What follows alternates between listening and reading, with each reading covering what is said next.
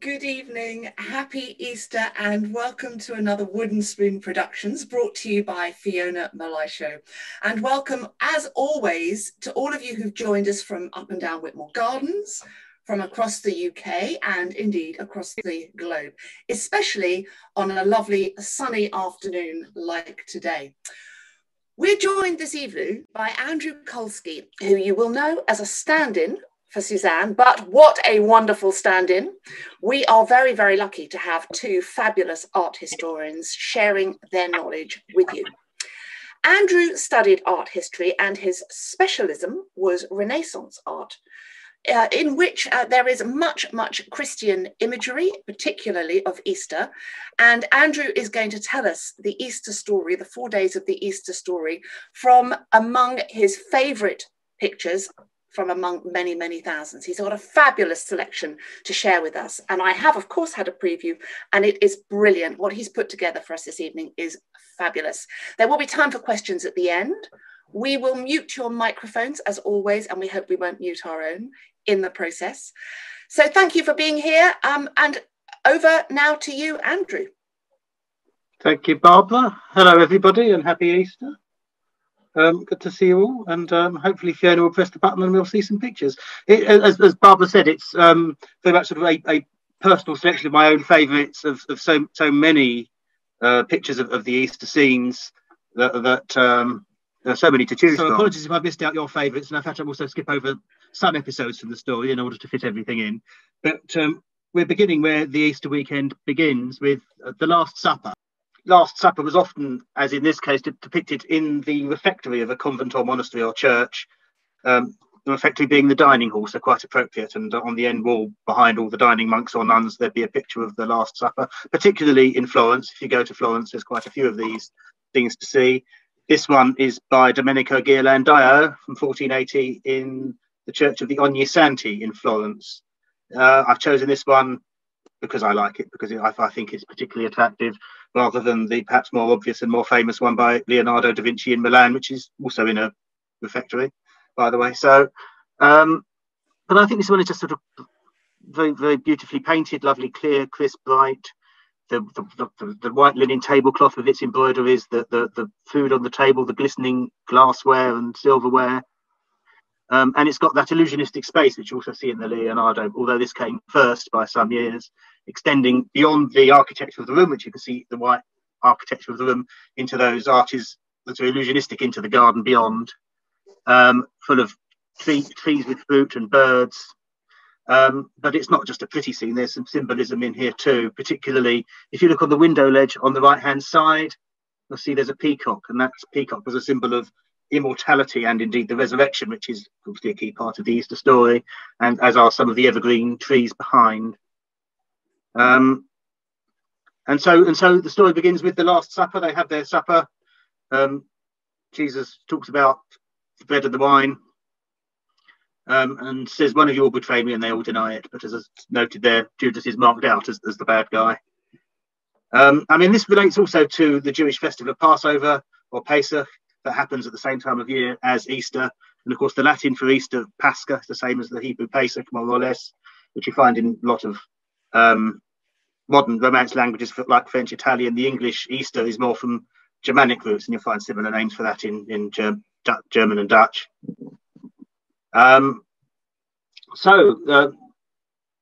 Say that's sort of the first scene of the story, of this part of the story, anyway, of the Easter weekend. So should we move on? This is the Thursday evening, isn't it? I mean, yeah. You're going to take us through day by day. Yeah. So this is later that evening. So this is the Agony in the Garden by Andrea Mantegna from about 1455. This is in the National Gallery in London. So the story here is after that Last Supper, Jesus and some of the disciples, who you can see sleeping in the foreground, going to the Garden of Gethsemane, and Jesus, knowing his fate, facing his fears, prays and receives, as you can see at top left, a heavenly vision of things to come, and sort of resigns himself to his fate, as you can see there with angels holding the cross, which will appear shortly.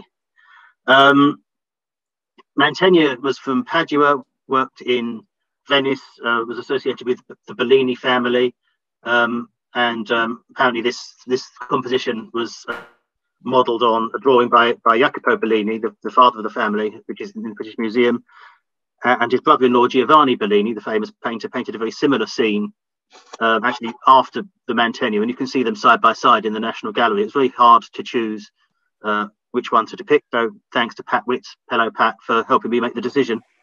I mean, you can see in here Mantegna was very interested in sculpture and perspective, and you can see that in the figures of the sleeping apostles. He was influenced by the work of Donatello, the sculptor who worked in Padua. There's very sort of geometric sort of perspective forms there, and the sort of solidity of the rocks. Behind the apostles, you can see in the distance Judas leading the soldiers to come forward to arrest Jesus. On the path in between those two groups, just below the cursor, you can see that there was actually some rabbits, not quite Easter bunnies, on the path confronting each other. And actually further to the right on the left-hand edge, on the upper part, you can see two more rabbits facing off against each other, with conflict to come, and a very foreboding black bird at the top of the picture on the right. And then we go to that next day. No, it's immediately afterwards, actually, the next scene. You can see the soldiers approaching on the right in this, and here the soldiers arrive to arrest Jesus. This is the arrest of Christ and sort of the kiss of Judas. So in the center of the scene, you can see Judas kissing Jesus to mark him out as the one to be arrested, almost enveloping in his cloak, with the soldiers crowding around behind to make a very, very sort of dramatic, intense, claustrophobic scene. Yes. Holding their torches aloft into the night sky. On the left-hand side of the picture, you can see St. Peter usually is marked out in blue and gold on the left-hand side of the picture. And as it says in the Gospels, he's cutting the ear off one of the servants. Now, on the left-hand side, that's St. Peter cutting the ear off one of the servants of the high priest who's come to arrest Jesus in the melee, making this a very, very bold and dramatic scene. This is painted by... Sorry.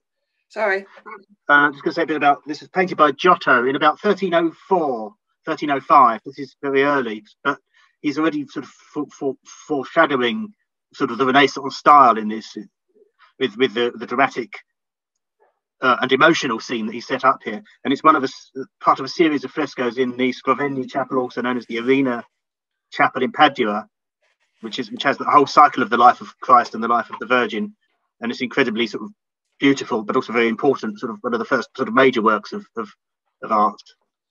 As I say, pre-Renaissance, but sort of showing where the Renaissance style is coming from.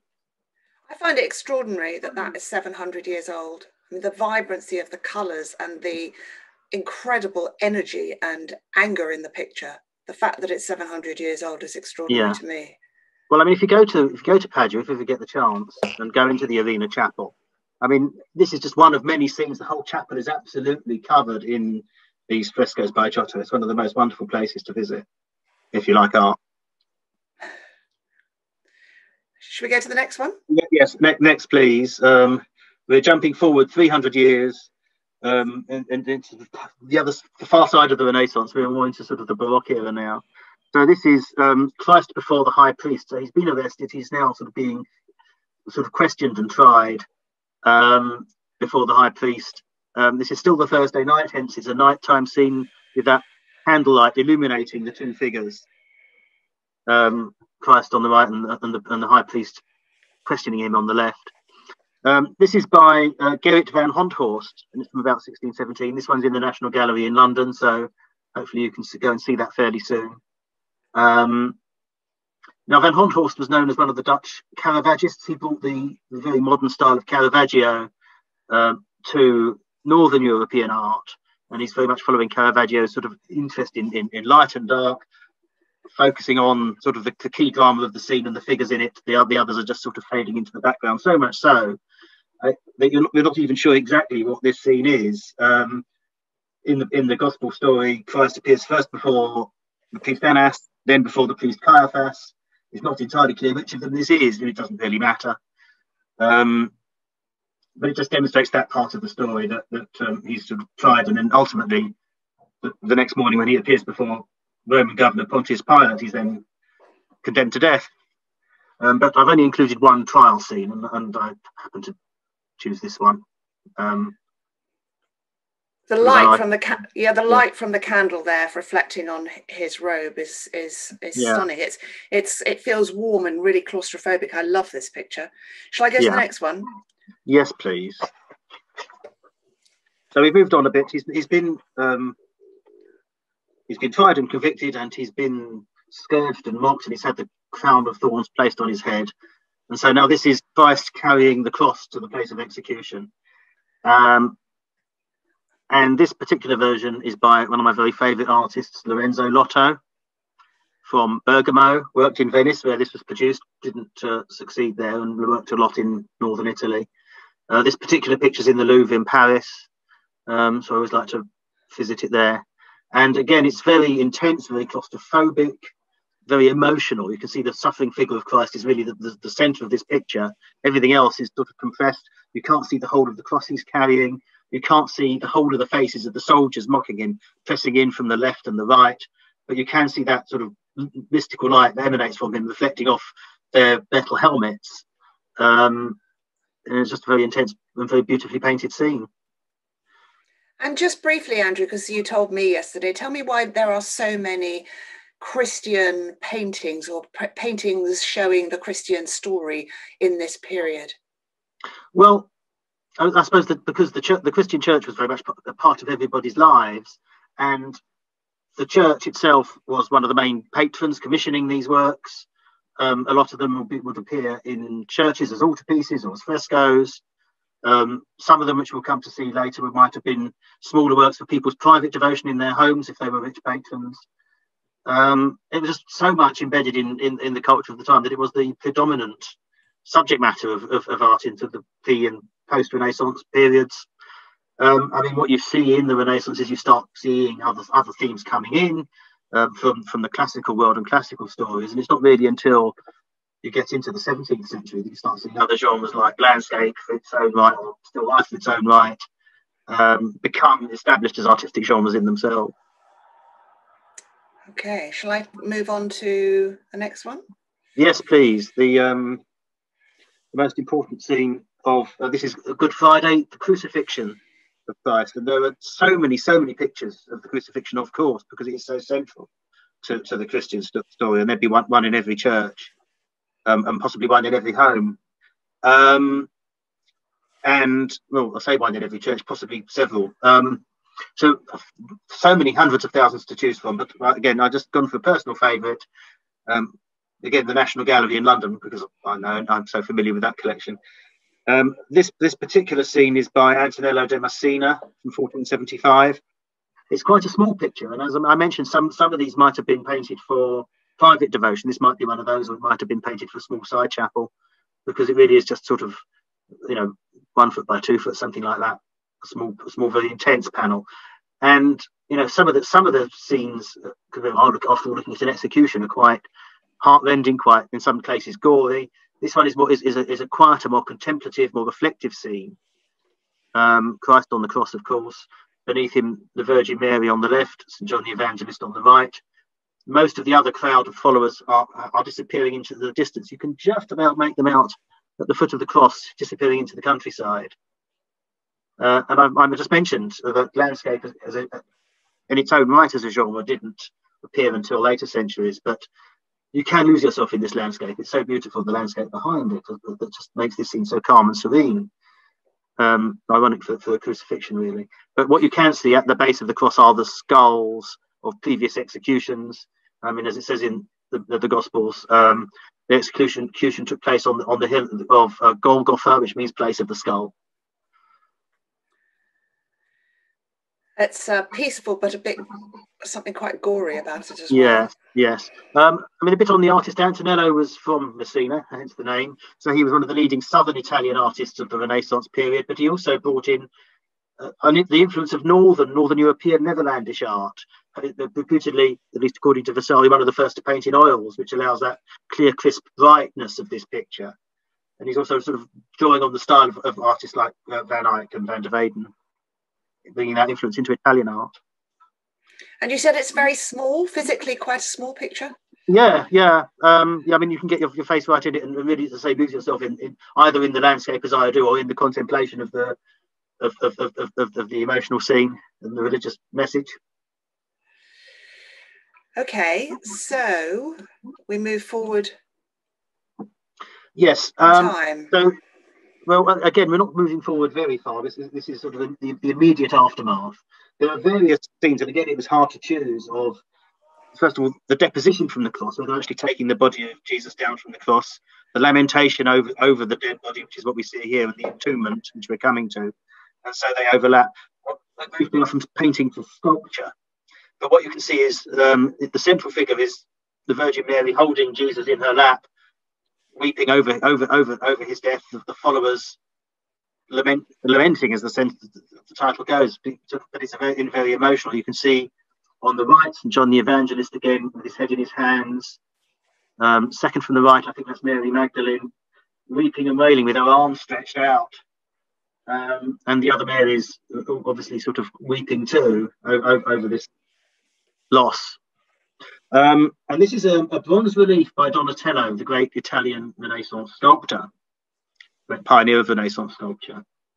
Again, this is a small piece as well, and this is actually in the Victoria and Albert Museum in London.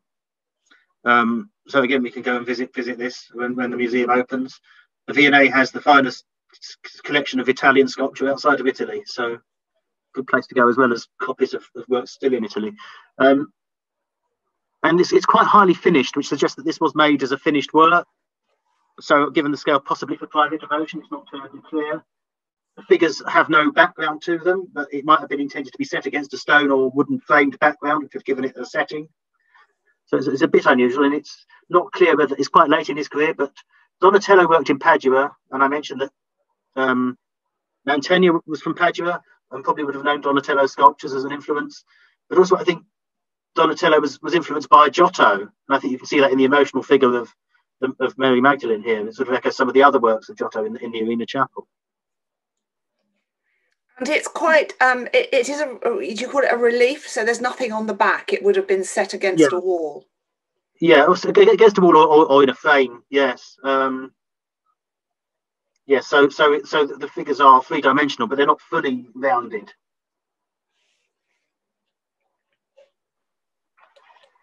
So, yes, the next one, again, moving on very slightly in the story. And this one's also called a lamentation, but it's slightly, as I say, the scenes overlap. This is actually the entombment, the moment of putting the body of Christ into the tomb, and you can see the empty tomb behind. We're getting to know some of the familiar figures in the scene. So again, St. John the Evangelist in red on the right, Virgin Mary on the left, supporting the body of Christ. In the foreground kneels St. Mary Magdalene with her pot of ointment, which is one of her attributes. The figures behind are Joseph of Arimathea and Nicodemus, who are also mentioned in the Gospels as attending at the crucifixion. And just above them in the background, you can see the three crosses on the hillside for Jesus and the two thieves who were crucified alongside him in the city, in the background being Jerusalem. And again, beautiful landscape in which this very emotional scene is set. This is by Roger van der Weyden, who's a Netherlandish Flemish artist, although he travelled to Italy. So again, that exchange of artistic styles between the Netherlands and Italy is visible here, and he actually visited Florence. This picture is in Florence, and it's not known whether or not he painted it for the great Medici family of Florence, but it was certainly in their collection by the end of the 15th century, and is still in the Uffizi Gallery there today. Amazing colours again. I'm just stunned by how the colours have stayed through the centuries. The red here is just extraordinary. Yes, very, very intense again. He brings that sort of northern light to it. But, so now we're moving on. Now we move to the next day, the three Marys at the sepulchre. So they've come back on the Saturday to visit the tomb and find that it's empty, much to their surprise. And they say, who's stolen the body of Jesus? And they meet these two strange figures who are shown as angels, who say, he's gone, he's been resurrected, he's been saved. Which is what the scene is being shown here. This is a version by Jacopo Diccione and his workshop, again from the National Gallery in London, and it's part of a large altarpiece from Florentine, again, a church in Florence that no longer exists. The altarpiece has been broken up, but many of the panels are in the National Gallery. And it's actually, this isn't the central scene. The central scene is the coronation of the Virgin, and there are various small panels around that depicting scenes from the life of Jesus and the Virgin Mary. This is one of those scenes, and this is in a fairly sort of stylized style known as International Gothic. And the date 1370. This is actually 65 years later than the Giotto we saw, but in a much more conservative style. It's much flatter, space is sort of suggested rather than represented with the cartoonish trees and landscape, the sky of gold rather than blue. The emphasis is very much on surface decoration. So you can see the robes, the draperies and the halos around the saints and angels are very beautiful. They've got lots of detailed gold leaf in them, but the figures underneath are a bit, here and there. Is not really realistic representation of the human figure that you would find in the Renaissance just a few years later. And it doesn't have the emotion or the drama of the scene of Giotto from 65 years earlier, but it does have a lot of beauty in it. And actually in the foreground, that field is full of flowers, including plenty of blue grape hyacinths, which are very much out at the moment. And as you're going outdoors looking in people's front gardens, which is about as far as we can get at the moment, then you can see lots of these grape hyacinths flowering at the moment. So it's very right for the season. Would this have been painted on wood, did you say? Yes, this will be on a wooden panel. I haven't checked, but probably poplar if it's Italian Renaissance, and in probably in egg tempera. What does that mean? Sorry. That means that the pigment is bound with egg white rather than oil. So they grind the pigment and they mix the pigment, the dried pigment, for whatever it is, with egg white as the binding material to paint it onto the panel. Yes, oil painting didn't come in until the mid 15th century, where oil was used to bind the pigment rather than egg. Oh, well, that I've learned something very new. Thank you for that. Egg white. Yes, but okay. a lot of the paintings we looking at will be in egg tempera. Yes. My screen has gone blank. Is that right? We can see you, but you can't see us. Is that? My computer's just completely. Don't worry. Well, I know you've struggled with Zoom. Can you see us or not? Because we can see you. I'm back now. Okay. My computer locked itself out. So okay. Apologies for that. Okay. He'll be panicked there. I was wondering what I was going to say about this painting. Let's move on. Well, this is a woodcut rather than a painting. So the tomb is empty. Where's Jesus gone? He's gone down to limbo to rescue the souls from purgatory. I'm not sure this is actually in the Gospels, but it's a traditional part of the story that's depicted, and this was such a lovely picture I couldn't leave it out. This is a woodcut by Albrecht Dürer, the German artist, who, as well as being a painter, transformed the media of woodcut and also engraving. So he drew a design that would be cut into a wooden block. So all the light and dark lines you can see here are actually physically cut into a wooden block from which print copies would be made. And I've credited this to the Albertina Museum in Vienna, but because it was a series of prints, he could make many copies. This was sort of said, according to Wikipedia, that the particularly good version. As you make more copies, the wood would wear down and the quality would decline. It's from a series called The Great Passion. So I think there's a series of about 11 woodcuts in this series depicting the story we've just seen. I've just chosen one of them. It's called The Great Passion, or The Large Passion, simply because he subsequently did another version that was in a smaller size print. So that was the small Passion. This is the big one. But it's a very dramatic scene again. He makes so much of the medium of woodcut. And what you can see, central figure of Jesus in the middle, of course, with the halo sort of radiating from him. And he's lifting, I think that's St. John the Baptist out of the dungeon of purgatory there, with the devils all sort of leaning out the windows, being a bit unhappy about this. And behind Jesus, you can see, I think that's Moses holding the cross, who's already been rescued. And either side of Moses, you can see the figures of Adam and Eve. And Jesus himself is holding the banner of the resurrection, which you can see sort of that other banner with the cross in it, echoing the cross being held by Moses, and also sort of curving around the architecture of the building. And I mean, Dürer's a very interesting artist. There's a National Gallery exhibition coming on later this year about Dürer. And he was one of the first artists who said, I am an artist. I'm not a mere craftsman working for a commission. I'm important. And you can see how important he feels he is by putting his initials, AD, his monogram, into his prints right in the foreground there. And one of the reasons he worked so much in both woodcut and engraving, which is cut into a metal plate, is that gave him so much more control over his art, because he wasn't doing what the patron told him to do. But also he could sell multiple copies and he could make a lot more money that way. So he was one of the first celebrity artists. Well, he certainly had a very strong reputation, but he also had a strong opinion of himself. Those of you who joined Suzanne's talk on self-portraits may recall his very bold and striking self-portrait in sort of almost as a Christ himself.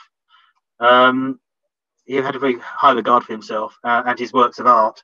And he wrote to one of the patrons he did do a painting for, saying, "This is how you look after the painting. You've got to varnish it properly. You've got to look after it. And if you do, it will last 500 years. And 500 years on, you can still see that painting in good condition." So he knew what he was talking about. And the detail, I can't believe the detail that somebody can create just by carving finely in wood is extraordinary. Yeah. I mean, no one else has ever done woodcuts like Dürer. Okay, so then we come to the crucial moment. This is your personal favourite, I think. Yes. Well, this is Easter Sunday. This is today, the day of the resurrection, and this is the moment of resurrection. Christ stepping out of the tomb, and you can see in this version he's stepping out very boldly, still holding the banner of the resurrection, which you can now see is the familiar from other areas, red cross on a white ground. Which we know as the flag of England, but it was a sort of, from the banner of the resurrection, it became the cross of St. George. And you may know the story of St. George and the dragon rescuing the princess from the dragon is sort of an allegory of Christ rescuing the souls from the devils in limbo. And of course, when St. George, the warrior saint, was adopted as the patron saint of England, the cross of St. George became the flag of England.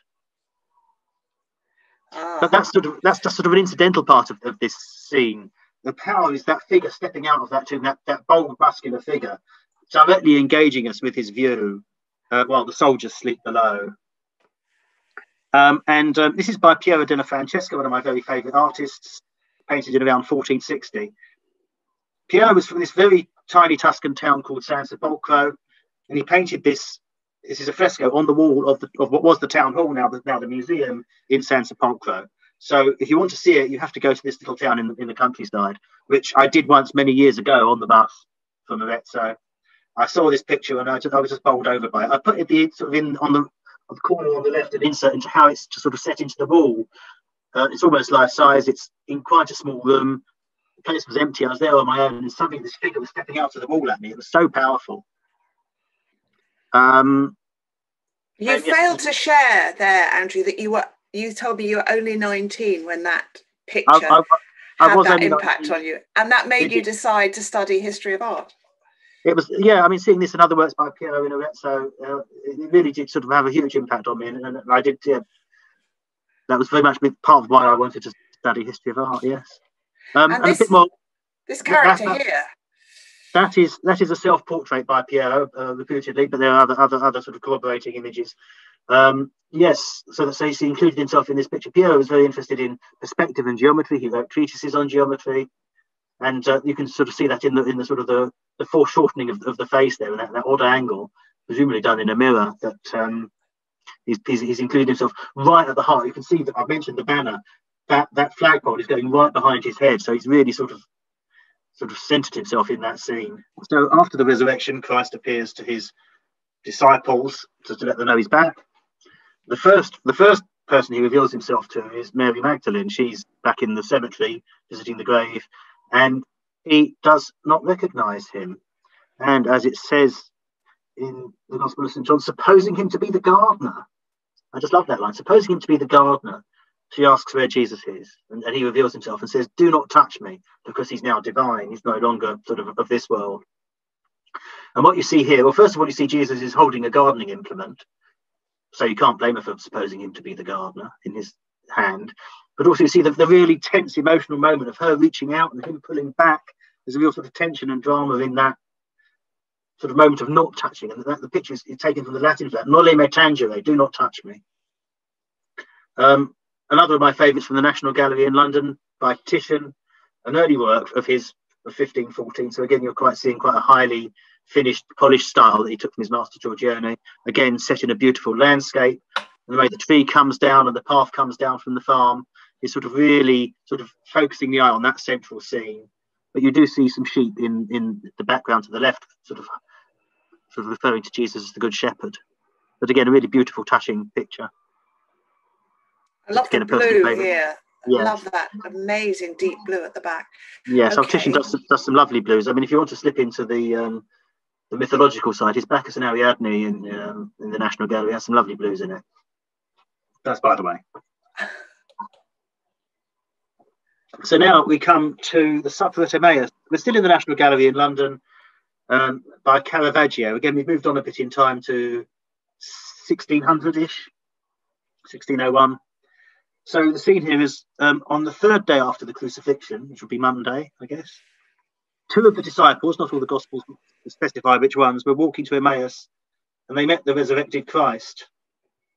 They didn't know who he was, but over supper, again, he revealed himself to them. And this is sort of depicting that dramatic moment where they suddenly realise who he is. So the two disciples sitting either side of the table are sort of stretching their arms out. The one with his back to us is sort of leaning out of his chair. The one on the right, wearing the pilgrim badge of the pilgrim to Santiago de Compostela, which is a contemporary reference, has his arms stretched out in amazement, while Jesus is emanating the light that illuminates the picture. And as I said, earlier, this is that sort of very dramatic light and dark style that Caravaggio pioneered, that Van Honthorst and others were copying, and that light sort of casts a shadow behind Jesus, which is almost in place of a halo. Again, very intense, dramatic moment of this scene. Caravaggio typically has depicted the disciples in very sort of down-to-earth, everyday dress. You can see on the left, the elbow in the foreground is worn and tattered in the jacket there. This was really quite shocking at the time. That he would dare to depict sort of saints as ordinary working class people, but that was Caravaggio's sort of very sort of earthly way of depicting this mystical scene with this divine light. And in the foreground, almost as a still life composition, as I said, still life not yet a genre in his own right. Wonderful bowl of fruit and a roast chicken and some bread and wine in the carafe there, all illuminated by that divine light, and that sort of draws us in to this picture where that bowl is hanging off the edge of the tablecloth there, right into our space. And so, I mean, the story goes on, but that's sort of the end of the Easter weekend. And so we sort of begin as we started with a meal.